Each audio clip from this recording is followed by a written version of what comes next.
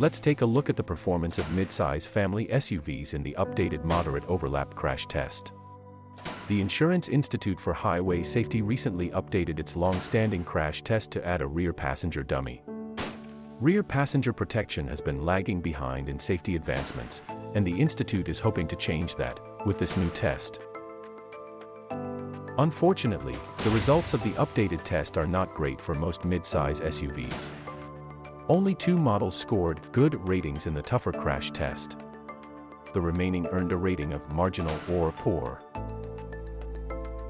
In last place is the Jeep Grand Cherokee. The passenger dummy's head moved outside of the side curtain airbag. This is extremely dangerous because it puts the head at risk of impact with outside objects. The Hyundai Palisade also scored poorly.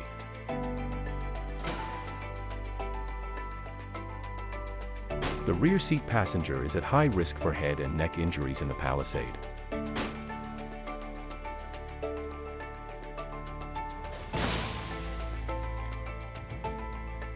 The Toyota Highlander did a little better, earning a marginal rating.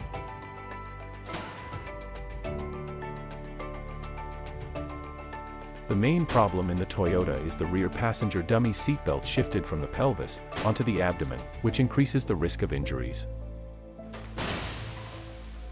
The Volkswagen Atlas also earned a marginal rating.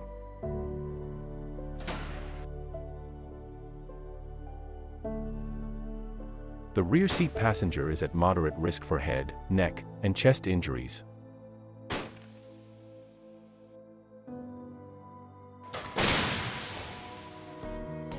Just like the Volkswagen, the Chevrolet Traverse earned a marginal rating and has a moderate risk of injuries for the passenger's head, neck, and chest.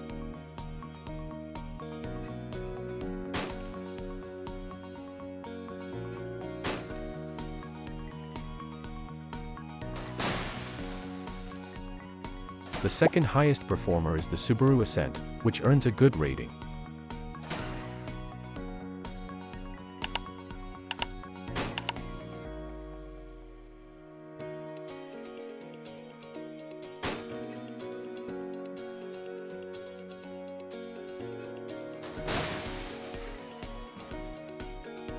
In first place is the Ford Explorer. It slightly edges out the Subaru by having less structural intrusion.